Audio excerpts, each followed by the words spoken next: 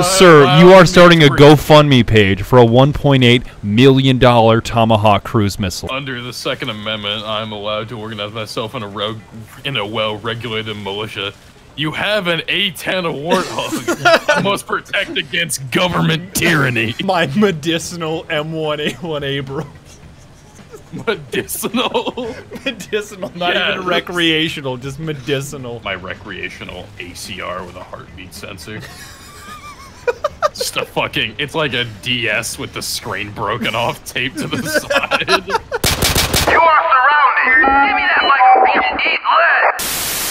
Valkyries, the newest update to War Thunder that has everybody feeling like it's Nam. Before we get in too deep, thank you to Gaijin Entertainment for sponsoring this video. So if you'd like to try out War Thunder for free on PC, PS4, Xbox One, Mac, and Linux. Wait, really? Linux? Are you? Wow. There's a link below me that will land you a free premium tank or aircraft and 3 days of premium time as a bonus. And once again, I'm gonna need a mulligan on this video, just like the last video, because a bunch of you are die-hard War Thunder fans that are insanely skilled at the game, and I'm probably gonna say an aircraft or armament or acronym wrong, so I'd appreciate just a little bit of slack. High explosive fragmentation incendiary tracer shell, which is like, this is as much death as we could stick inside of a casing. All right, so I got all this death, right? And I want to stick it inside of a shell casing. What do I call it? The name of the game with this new update? Helicopters. We've got Cobras, we've got Hueys, we've got Hinds, we've even got a Russian magic school bus that may have actually been stolen from school children. Excuse me, sir, why are you taking our school bus? Yeah, foreign field trip. The door opens up, immediately just jumps on, pulls out a Makarov and a badge, and then forces the bus driver off. These helicopters are only playable in tank modes and currently in closed beta, but access is also possible to active players via in-game tasks or the purchase of a pack in the game store. And keep in mind, there's over 1,000 playable vehicles in War Thunder, so if you're not into helos, it's no big deal. I know you may be asking yourself, helicopters? How can that possibly be balanced? Aren't they fucking designed to be tank killers? What do you mean armor targets? I have 900 millimeters of penetration. Well, yes, but the way it works is you can immediately spawn into a helicopter once the round starts, but you're limited to using machine guns and rockets. Cause I'm just a teenage dirtbag, baby. Listen to how many hydras does it take to take down a tank? Okay, we got him, fella. Which are obviously all unguided munitions, requiring you to have solid aim and get significantly closer to your target to engage, which in a nutshell means you're gonna get lit up like a Christmas tree almost every time. Holy shit. Jesus Christ, they're all shooting me. Rip the homie. Rip the homie. How have you not died yet? Yo, you're gonna crash. There's Russian ingenuity. Oh, there we go. Donnie, get the fire extinguisher. Donnie. I'm dropping him. I got 2 times hit. No, I can't balance out. I stalled. We're going down, fella. But alternatively, if you spawn in a tank first, do work, so to speak, by capping flags and killing tanks. I'm gonna fire again. Sir. I got him, target destroyed. Where is your Freebrum superiority now, boy? You then gain spawn points and can bring in a helicopter with guided munitions, like a tow missile, which compared to the Hydra rockets is like upgrading from a Glock to an A-10 Warthog. All right, here we go, boys. Missile away. Let's see if it can actually just tear a tank in half. Come on, buddy. Come on, buddy. Come on, don't move. Don't move. I think I'm watching your rocket go in for that. Bullseye! That's a one-shot, baby. Don't move, guy. Don't move. There's one. He doesn't even know. I don't even think he can tell. That's 2. That's a second T-64. I'm just watching you do this. You're just literally just hovering there, pressing like 3 buttons. That was almost 3 for 3 too, but I hit too high on his tank. This should probably get him. Come on, guy. That's a 3rd T-64. This is literally the vehicle equivalent of Kanye plays basketball against disabled children and wins 106 to nothing. Kanye.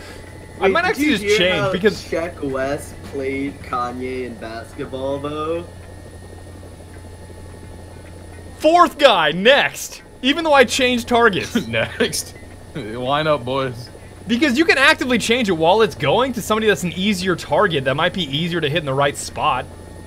That copper wire is so... That's 5, Christ, my guy. dude. That is 5. Ah. This is the definition of there's no such thing as a friendly predator missile, even though it's... That is 6. That... I guess it was a T-54, so that's a little bit of a different. He's probably lighter in terms of armor, but my God.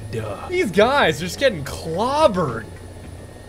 Okay, we did it. I got 6 All right. targets destroyed. Hell yes, brother. I like your use of the term clobbered because that wasn't graceful. It wasn't like elegant. It was literally just smashing the shit out of somebody.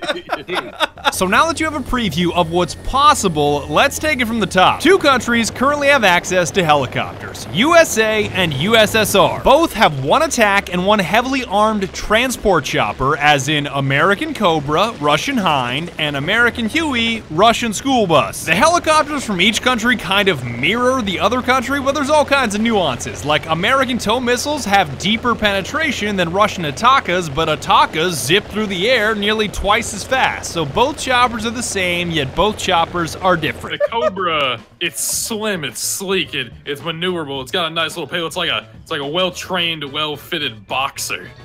And then the Hind is like a boat that you gave rotors. Like, it's literally just a boat. Same goes for Huey versus School Bus. The running theme here is American equals agile because they're so damn fast, and Russian equals ruthless because the payload they can carry and unleash really makes you feel like you're flying a tank. This shit flies like a garbage bag in the wind. It's just like... Yeah, no, You this dude's don't slow as fuck. It's like that kid who got blown across the country in that fucking bouncy castle or whatever it was. My buddies and I started out by running Hydras and flying as much as possible to get the hang of things, which for some of us happened rather quickly. The whole I gotta balance my position versus the target's position kind of has me goofed. There, I got one. That wasn't so bad. And for others happened not so quickly. Oh shit! He our only hope. And he looks like he's actively reading the user manual. Just dump him. Just dump him. I'm looking through the manual, but all I see is fuses. Oh my God. Down he goes. Down he goes. Rip the homie. Is that the eject button? Self-destruct initiated. Oh shit! This is a McDonald's menu.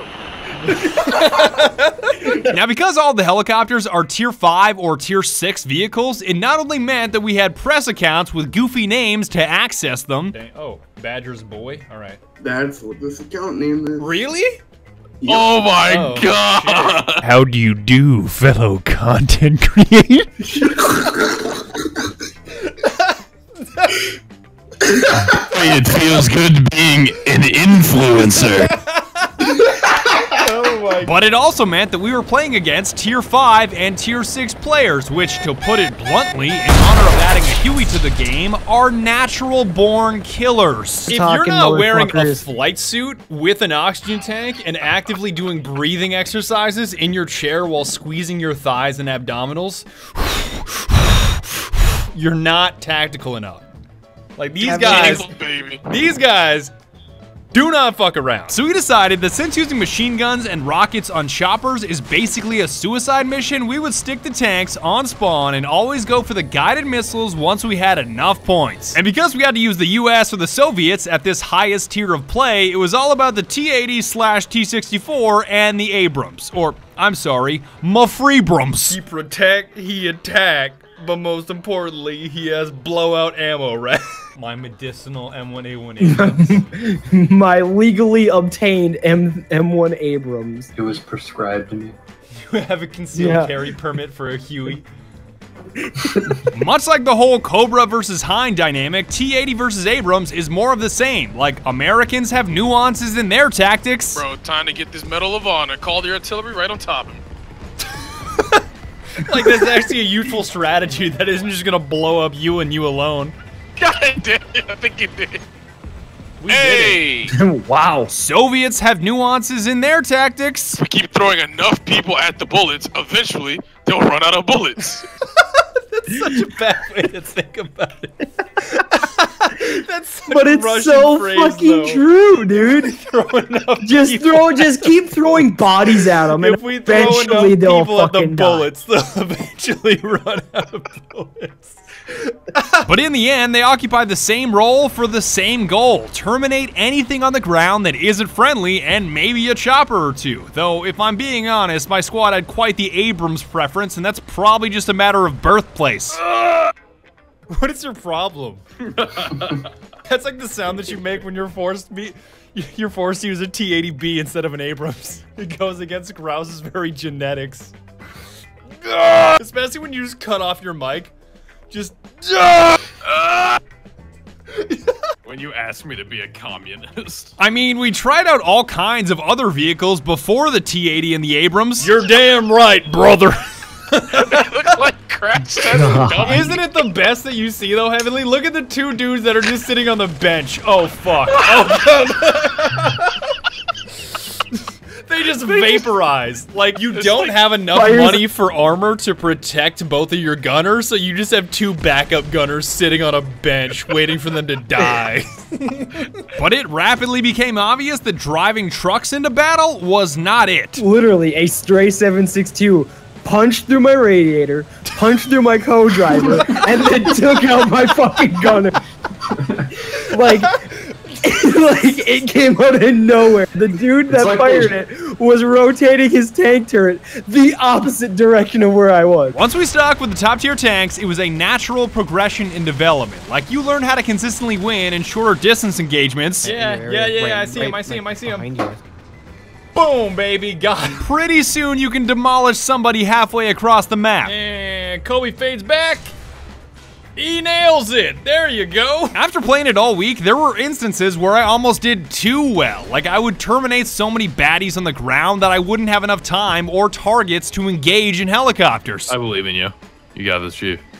Come on. Hit him.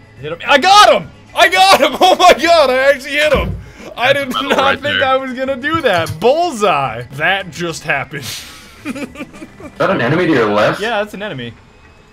Oh, sorry, I had the guided. Whoops. I gotta switch. I'm gonna hit his ammo cache. You ready? And boom, baby, got him. Two guys. Yeet. There's actually exposed dudes right there. Oh no, this guy's just gonna tear me in half. Hopefully he misses. Hopefully he misses. I got him. All right. No way. Oh. Can he actually damage me? A little bit. I gotta go for the dudes. Okay, we got the dudes. I think you can. Oh shit, I think I'm in the spawn. I gotta get out of here. Alright. I'm gonna hit him. Okay, we got him. That's a triple kill, baby. Alright, time for it's chopper time. I'm going hind. Dude, the whole team's in their spawn right now. Hostile team has lost all of its vehicles, of course. Just when I get my chopper. Of course. Mission accomplished. I wanted to kill people. I should have just I wanted died to shoot earlier. someone from home base. Kill me! It was a whole different ballgame once I could consistently gain shoppers with missiles, and my basic rule of thumb was always buy the best you can. If you did really well on the ground and can afford a Hind or a Cobra, don't bother with a Huey or a school bus because the attack choppers carry way more missiles, are way faster, and trump them in nearly every way. Does this Hind even see me? Oh yeah, he does. No, never mind. Oh, I'm dead now. Oh, I got good hits on him. Yes! Enemy kill assist! We got him. Don't let me down, Hind. My hands are shaking. Oh, still got him. But if you barely did anything on the ground and can only afford missiles on one of the transport choppers, you can still be a nightmare for the enemy team, even if you're flying a Russian school bus that looks like it was designed by Jimmy Neutron. Yeah, it's like the Russian school bus, and it's not even a good school bus. It's like a shitty school bus that you just put a bunch of ATGs on. Jimmy Neutron was a domestic terrorist, but y'all not ready to have that conversation. Come on down, one shot. Easy. I really shouldn't be alive this close. I don't know how I'm still alive. There's number 2. Oh, I've been discovered. I've been spotted. This is gonna be wobbly. Still got him. Please let this be a normal field trip. With the Fritz? With Miss Frizzle? Unfucking likely. Say it with panic. With the frizz? Oh shit! Rule of thumb for the Huey versus school bus is that the Huey flies like a dream and allows you to tell stories about being back in Nam. Yeah! Don't crash it. Jello, right behind you. You ever killed a deathclaw with a tire iron? Let me tell you something about Nam. And the school bus flies like a school bus. Getting this Russian school bus to hover is the hardest thing in the world. It's like I suddenly just get epilepsy. Hover. Hover. Why are you spamming this like you're playing Tekken? Just ease up on the throttle, guy. Oh, these Russian pilots. Please. All right, I don't think hovering's an option, my guy. I just rock around like I'm in a boat. But please don't think that the missiles and the helicopters make them OP, because they are extremely fragile. So if somebody spawns a jet, you're toast. Yeah, so I have enough for a tow. I have enough for a tow. I'm gonna bring in the tow. Oh yeah, That jet just came around and just destroyed me. Yeah, you got shit canned, big man. All right, I'm out of here. I'm out of here. Hopefully I don't hit the blades on the way out. I think I did. Hey, I'm really glad I got the tow. Not every time, because you can occasionally capitalize on their mistakes. There's a jet below you, by the way. Yeah, I'm trying to hit it. Oh, I got a critical hit on him. He's gonna go down. Porkins, pull I up! hit him again. I hit him again. Wait, Go down, boy. Go down, boy. Why is my plane going down? No, he's going down. I'm gonna get him here. Come on. Go down. Go down. Go down, Right, you fat man. Hold on. I gotta really pull up here to not die. Okay, I'm good. I'm good. Okay, we did it. We did it. But most of the time, just like the Abrams and anti-air dumping rounds at you from the ground, they're gonna tear you in half like a movie ticket. You're basically just driving a ground A10. Yes, a ground A10 is a good way to label it. Instead of a warthog, it's a groundhog. Get it? Ooh, that's actually a good one. Wow.